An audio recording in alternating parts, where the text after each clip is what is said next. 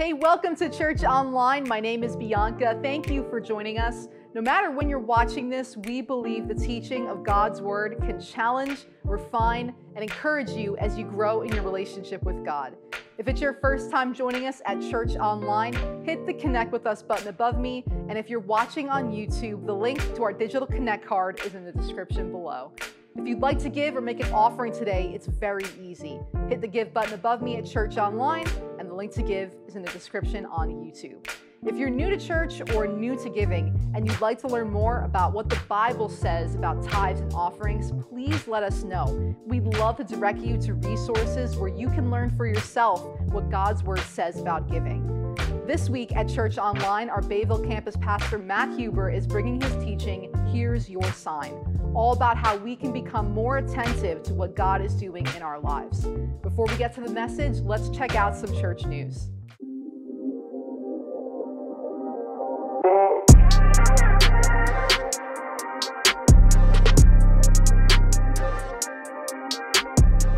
Greatest days in our life are in front of us. God's taking us from faith to faith and glory to glory. Well, yes, we're on an alien planet, but the Bible says we're to be the salt and light. This is the greatest time of human history. God is moving like a freight train everywhere. More people being saved today than the history of mankind. More people are on the mission field, witnessing to people. More churches are being built. Churches are adding on. You are part of what God's doing in the last days. God loves people.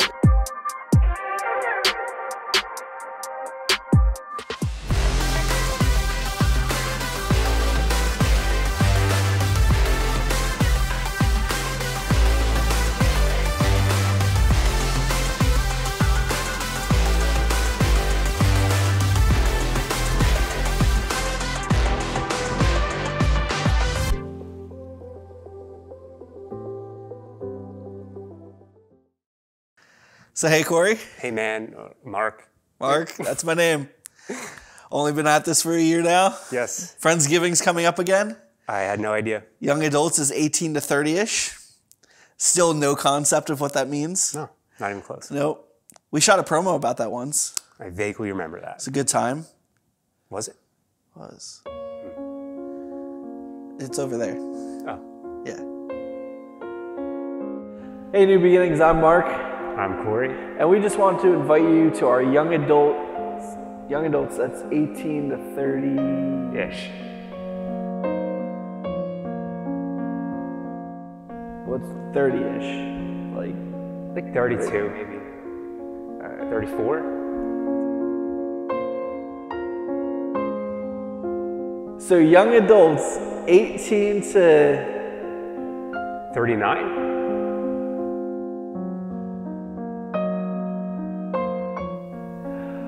39. I don't know, I feel like that's a little old.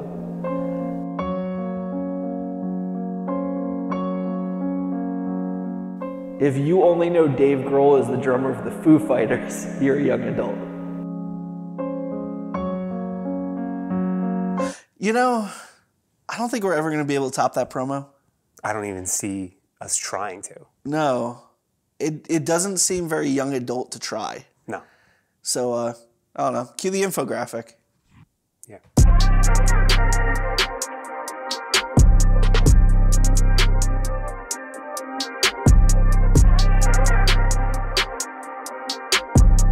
Wait. Hold on, guys. Don't leave yet. Forgot to mention, the weekend of the event, if you're signed up, I need you to go to the info desk and grab one of these pans. One of these.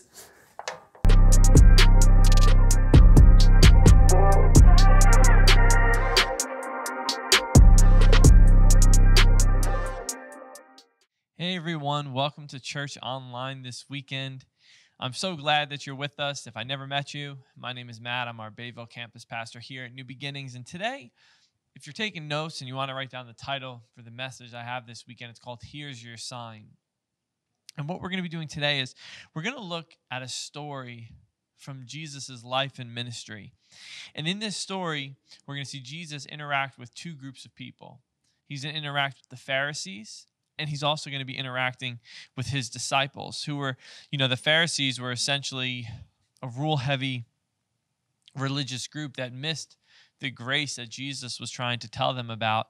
But in this passage, both the Pharisees and the disciples both share a very similar problem. Simply put, both groups were not very observant. Now, before we go into this story, which I want to look at today, I want to see how observant you are. So we're going to do a little exercise here. Wherever you're watching this right now, I want you to do something. Go ahead, and you might not hear this a lot during church, but I'm asking you to do this. Either pull your phone out and get your notes app open, or if you do have a notebook and you're taking notes, you can use that notebook and write it down as well. And what I want you to do, if you have your phone, get that notes app ready or get that pad of paper ready. And what I'm going to do is this. I'm going to put a picture up. You're going to see a picture come up. And I'm going to put it on the screen. And you're going to have 20 seconds to write down every detail that you observe in this picture. Maybe where the picture was taken, what colors are in the picture, what's in the background of the picture, so on and so forth. Any detail that you see, I'm going to give you 20 seconds. So it's an individual exercise. So go ahead, get ready. I'm going to count down from 3, and then we're going to start. 3, 2, 1. Here we go. Take a look at this picture again. Write down whatever you observe.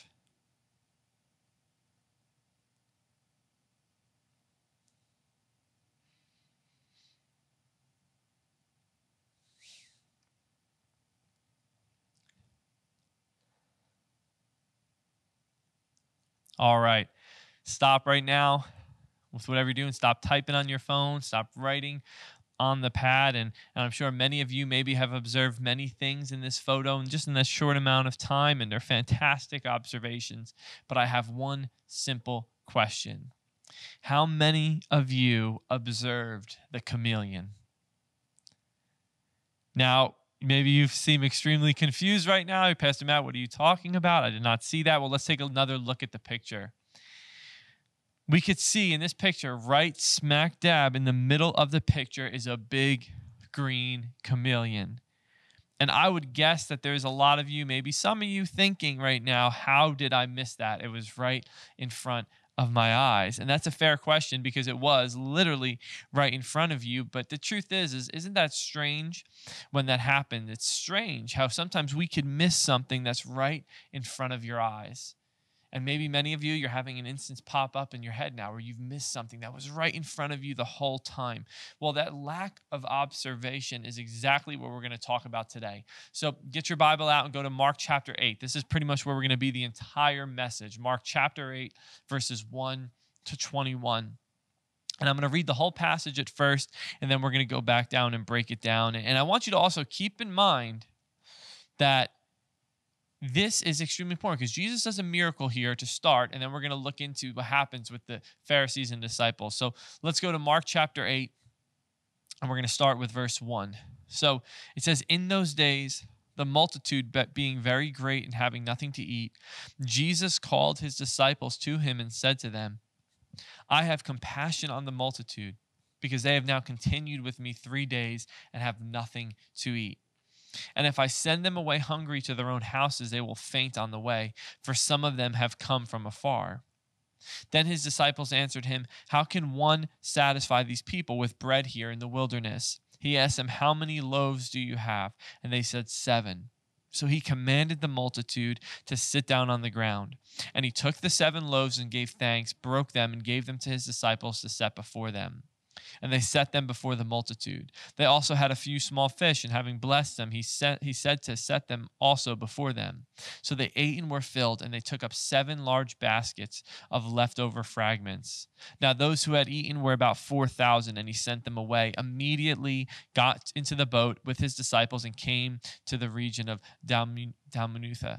Now, Jesus just did an amazing miracle that we see here. Jesus just fed 4,000 people. And also keep in mind, if you go to the Gospel of Mark, just 2 chapters before this, Jesus fed 5,000 people miraculously.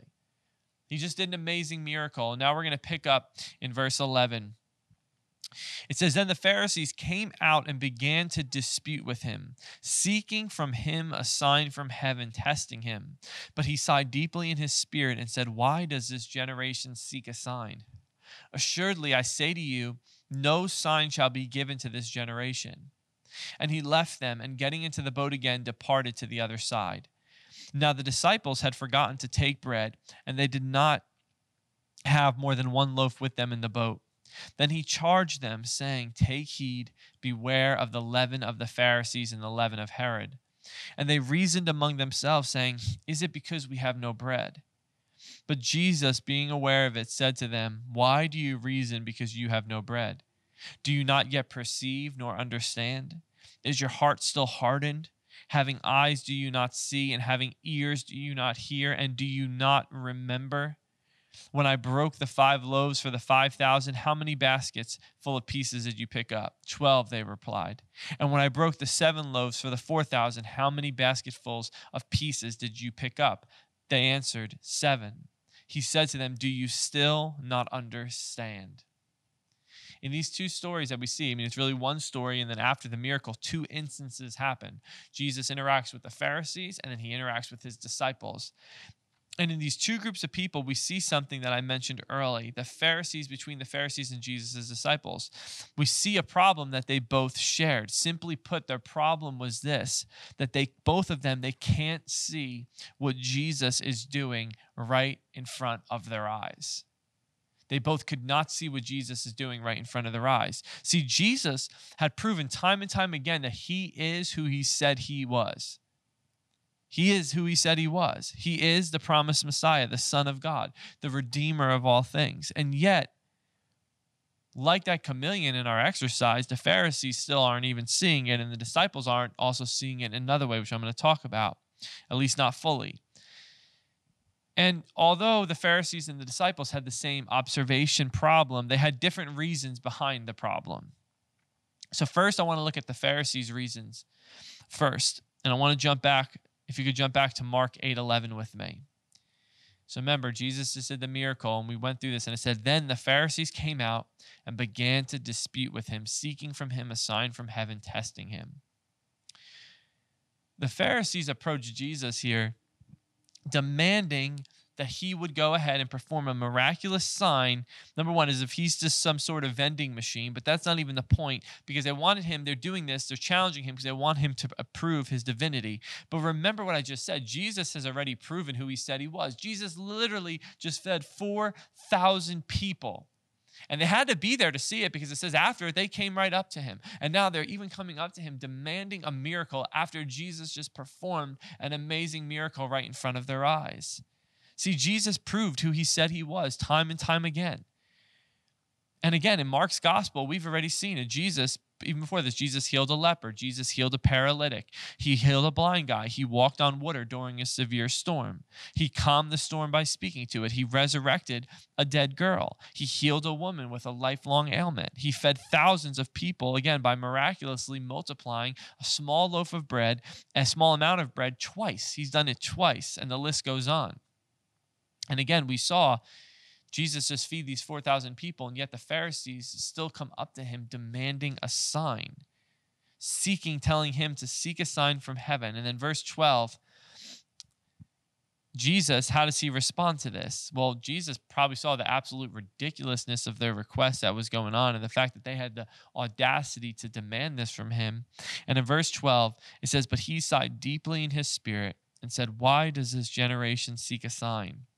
Assuredly, I say to you, no sign shall be given to this generation.' And he left them, and getting into the boat again, departed to the other side." The reason that Jesus didn't bother with yet another sign is because he knows the truth. And the truth is this, that the Pharisees were unwilling to see what Jesus was doing. The Pharisees were completely unwilling to see what Jesus is doing. No matter what Jesus did, Jesus could have performed 100 miracles in front of them, and it wouldn't have mattered, because the Pharisees were unwilling to see what was right in front of them. And that is that the Messiah that God has sent is right in front of them, and they were absolutely unwilling to see it. And, in ways, I think we could argue that Pharisee problem is still in ways well and alive today. I think many people might not believe in Jesus because, honestly, they're just unwilling to open their eyes and observe, because there is evidence of God all around us for his existence if we would take the time to look. We could just take creation for existence. The beauty of creation points to a good Savior, but they're unwilling to see it. And you know, in ways, you might know Jesus is Savior and you might believe in him. But maybe you go through your day and you feel like God is never moving or God is never working in your life. When the truth of the matter is, you're unwilling to see God work in your life. And what I mean by that is your attitude. Maybe you're always angry. Maybe you always think nothing good can happen, whatever it may be, that you go into each and every day unwilling to see God do something in your life, that God could do something right in front of you, but you would be unwilling to see it. And we need to make sure that that doesn't happen to us. And the Pharisees we see here, they were unwilling to see Jesus, what he was doing. And the truth is if you aren't willing to believe, you will overlook or discredit even the most obvious signs of God. And do you find yourself doing this? Despite the evidence pointing to God, do you find yourself overlooking it and discrediting it sometimes? And if you're in that category, that's okay. But I'm just asking you today, would you be willing to look and observe? Because if you do, you may find that you may miss what has been right in front of you all along. You know,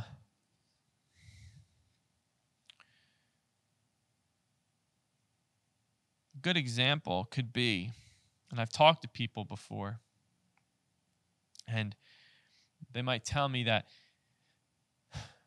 they want a job because they need to make a difference.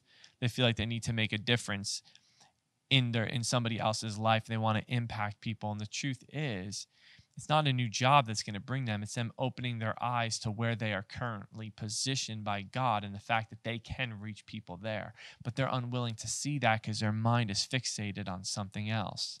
We want to make sure that doesn't happen with that. And now, with all that said, we talked about the Pharisees. Now I want to look at the other group, Jesus' disciples. And remember that they had the same problem as the Pharisees. They couldn't see what Jesus is doing right in front of their eyes, but they had a different reason behind it. So let's go to the disciples now. In Mark chapter 8, now we're going to go to verse 14. It says, "Now the disciples had forgotten to take bread. They did not have more than one loaf with them in the boat. Then he, Jesus, charged them, saying," so remember, this is after, really quick, this is after the miracle. This is after Jesus just addressed the Pharisees. Now, him and the disciples are getting in the boat. "So then he charged them, saying, take heed, beware of the leaven of the Pharisees and the leaven of Herod." Now, often that term he's using here, it kind of has an evil connotation to it, as that is what is small may corrupt the whole. And the context that Jesus is using this, he's suggesting a link with the Pharisees' demand for a sign in verse 11. And Herod's leaven embraces the evil portrayed, if you go to Mark 6, verses 14 to 29, that is godlessness of the worldly man. So Jesus is trying to teach them a lesson here. He's saying, take heed, beware of the leaven of the Pharisees and the leaven of Herod. Trying to teach them a lesson. And then in verse 16, the disciples, and they said, and they reasoned among themselves, saying, it is because we have no bread. But Jesus, being aware of it, said to them, why do you reason because you have no bread? Do you not yet perceive nor understand? Is your heart still hardened? Having eyes do you not see, and having ears do you not hear? And do you not remember when I broke the 5 loaves for the 5,000, how many basketfuls of pieces did you pick up? 12, they replied, and so on. And then he said, you remember when I just fed the people, the 4,000, how many did you pick up? They said 7, we had 7 baskets left. And he said, do you still not understand? See, Jesus had just shrugged off the Pharisees' request for a sign, and he decided to do a little discipleship now on the boat by teaching his disciples about what not to do. Teaching them about the Pharisees and what not to do. Something like, hey guys, he's trying to teach them, don't start acting like the Pharisees, demanding signs, being slow to believe, testing God, and so forth.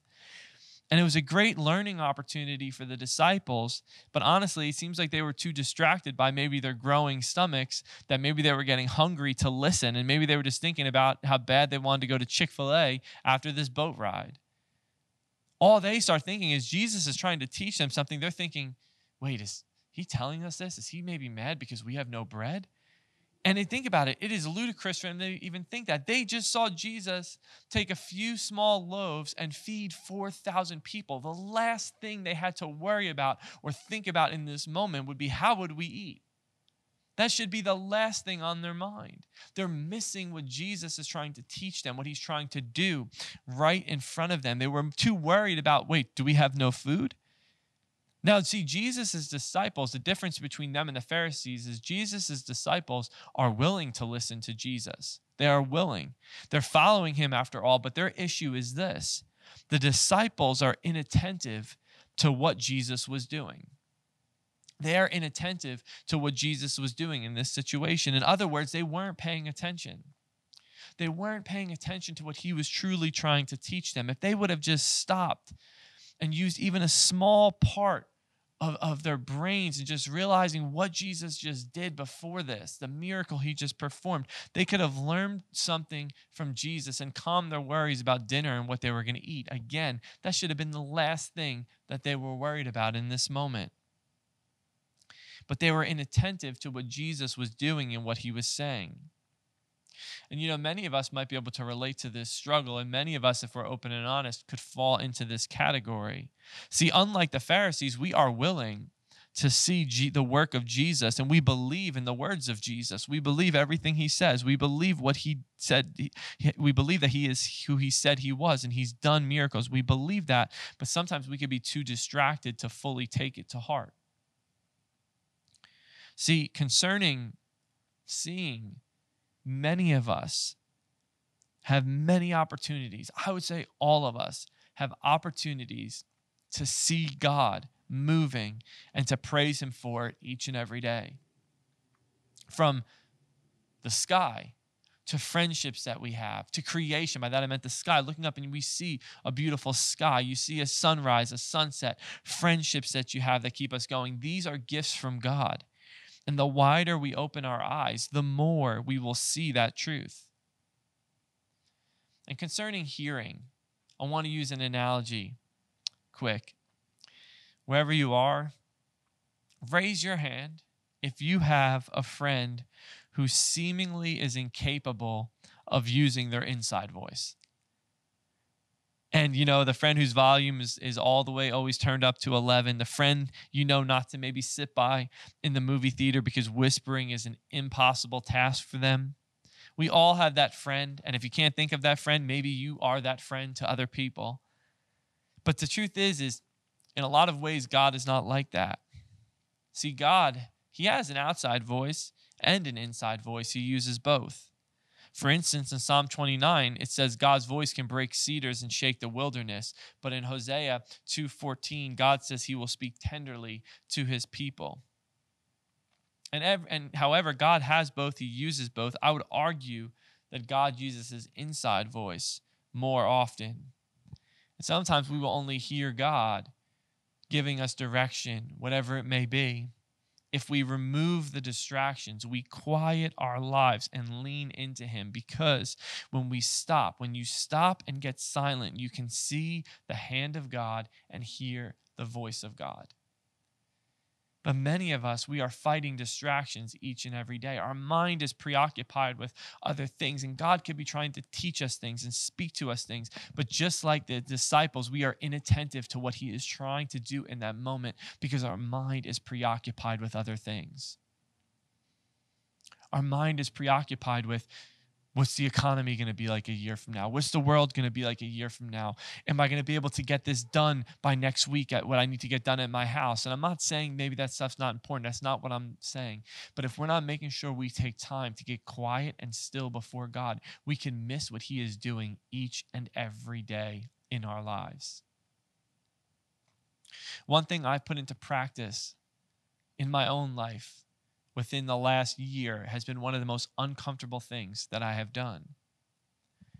And that is, I try to take time each and every day just to be quiet and to sit there by myself with no TV, my phone away, even no music playing, and just reflect on the day. God, did you try to show me something today? Did you try to teach me something? God, what happened in today? God, did I fall short in an area today? What can I improve on? And honestly, it was very uncomfortable at first, but in those quiet times, a lot of the times, I realized God was moving a lot more today than I may have realized. Maybe I was distracted. Maybe I wasn't paying attention. Maybe I was so angry at some point in the day, I was unwilling to even see God move in my life. Whatever it may be. But the truth is, I believe God is speaking to us and moving in our lives every day. And what if God wants to give you direction in your life, remind you maybe of who you are, use you to advance his kingdom, but the static of your life, the busyness has drowned out his voice? And I don't ask these questions to incite guilt or condemnation. I say this because I think that we could be missing out on what God is trying to do in our lives. We're missing out on the movement and miracles of God around us and in us. So don't beat yourself up, but ask God, God, show me what you are doing in my life. Speak to me this week. Move in my life this week. Use me to advance your kingdom this week. And what I want to do is this. I want to give a practical challenge with this message. What I want you to do this week, if you have a pad of sticky notes at home, if you don't, maybe go and buy one. What I want you to do is this. Every time this week that you see the evidence of God working in or blessing your life write it down on a sticky note and maybe place it in a jar or place it in a cup. So if God answers a prayer request, write it down. If a strained friendship in your life or relationship begins to heal, write it down. If someone asks you about your faith for the first time, write it down. If you get to ask somebody if they know about Jesus, write it down. If the person in front of you at Starbucks buys you a coffee, write it down. If you see the beauty in God's creation, write it down. Whatever it may be, if God helps you through a situation that you thought was hopeless, write it down. Whatever it is, write it down. Now, I want you to do that this week because I believe that God is working in our lives far more than we realize. And I want to challenge you to do that because at the end of the week, you can see, oh my gosh, maybe in a normal week without doing that, you would have thought nothing spectacular happened this week. I didn't really see God moving or I didn't really hear God. But when you do that, you will actually realize how much God is moving in our lives each and every day. God is very present. He is a present help in trouble. He's a very present God. He says he never leaves us nor forsakes us. He's with us each and every day. But if we're not careful, we could be like the Pharisees or we could be like Jesus' disciples. Either maybe we're unwilling to see it or we're too distracted to see God moving in our lives. But when we begin to take notice of God moving and what he does in our life, our faith will begin to grow as a result. And the truth is, do you need a miraculous sign to believe? Probably not. Do you audibly need to hear God's voice boom from the sky? Probably not. But if you would open your eyes and ears, you will hear God's soft whisper and see moments throughout your week where Jesus is pointing and saying, here's your sign, I'm with you. I'm with you. God is very present. Make sure you get the distractions out so you can see his hand upon your life. You can see him moving in your life. I'm going to go ahead and I want to pray. What I want to do first, before I pray for all of us, is if you are watching this and you've never received Jesus as your Lord and Savior, and maybe you are like the Pharisees, maybe you feel like you've always been unwilling to believe that there is a God. Maybe you've seen the evidence of God all around you, but you've been unwilling to believe. But maybe today, your heart has begun to soften. And you're coming to the realization that you can't do this life alone. And you're coming to the realization that you are starting to believe that Jesus is who he said he was.